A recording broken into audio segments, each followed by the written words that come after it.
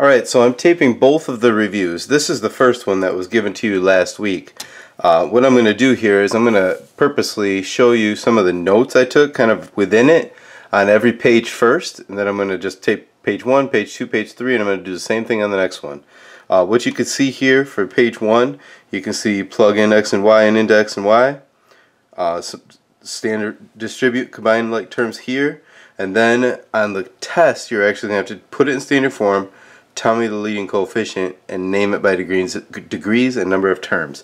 You'll see this on the second review shortly. You got some hints here as to what to do, some hints here as to what to do. I'm going to explain that stuff as I go through it. I'm going to show you page 2. You can pause this at any moment and write this stuff down, obviously, from page to page. You can see up at the top here some of the notes I have. Taking the opposite of b over 2a happens a lot.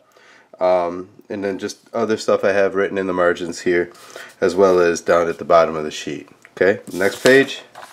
You didn't have to do 14, obviously. Some of the helpful hints I have here at the top, right here. I'm starting to separate those. I actually started working through this problem. I should have slowed down there, but I guess I can do that just to kind of get there with a -1.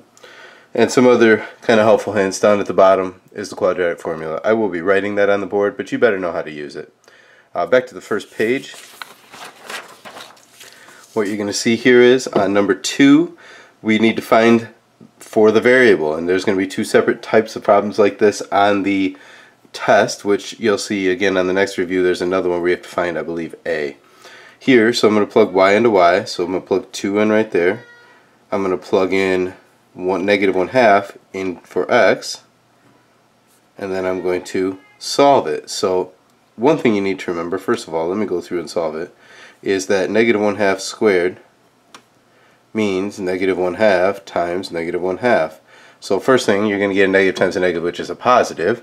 Second thing is you multiply tops times tops and bottoms times bottoms. 1 over 2, or 1 over 4, excuse me, is 1/4. Now similarly, when you multiply a number times a fraction, you can just put that over 1 and multiply tops times tops and bottoms times bottoms. So what I get here is 2 equals -4 over 4 plus c, which of course is, 2 equals -1 plus c, and add 1 to both sides. C is 3. Now what I will ask you to do on the test is to complete the equation. So I don't just want you to find what c is, I also want you to rewrite it. So the final answer here is y equals -4x squared plus 3. Now, can you double check to make sure if it works? Sure. If I plug this in, I should get, well, -1/2 squared is 1/4. 1/4 of -4 is -1 plus 3 is 2. It works. Okay. Do you have to check it? No, but it's a good way to do it, to make sure you got it right. Now, with number 3, again, distribute and combine like terms. So let's distribute these outside terms first. This is really a -1 being distributed here. And I get 3x squared. 3x times x gives 3x squared minus 3x minus 2x minus 3. And then combine my like terms. So I get 3x squared minus 3x, or excuse me, minus 5x minus 3. Now it's in standard form like this. That would be the first part. It's not asking you to do it here, but it will on the test. The leading coefficient is 3 because it's the number in front of the highest exponent. And then to name it by number of terms and degree, well, I'm going to write those up on the next review, but to the second degree is quadratic, and 3 terms is a trinomial. So this is a quadratic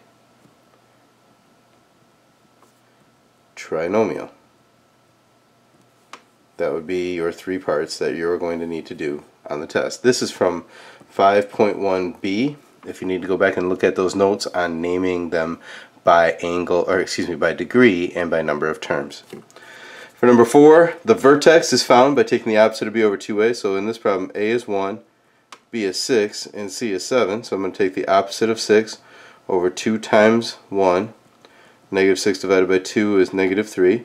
So my axis of symmetry is always x equals, I'm going to say that over and over and over again, the axis of symmetry is x equals, well, -3. That is always the same as that right there.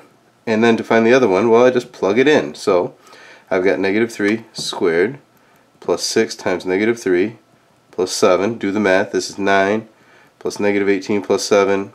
Negative 9 plus 7 is negative 2. That will give you that value there of your vertex. For the y-intercept, it really is always 0. Plug 0 in. Now if I plug 0 in here and here, they go away. You end up with just 7. Now if you remember, when it's in standard form, it's always 0c anyway, but it's always in both cases 0. Plug it in. Now for number 5, this is really easy if you realize that this is in this form. So my h is always the opposite of what's on the inside here, so my vertex is negative 3. And my k is always the same of what's out here, negative 3. My axis of symmetry is x equals, and it is always, always, always the x value of the vertex. For the y-intercept, it's always 0. Plug it in. Well, if I plug 0 in here, and go through the math here fairly quickly, 2 times this is 3 squared, which is 9, and 18 minus 3 is how I get 15 right there. There's page 1. Stay tuned for page 2.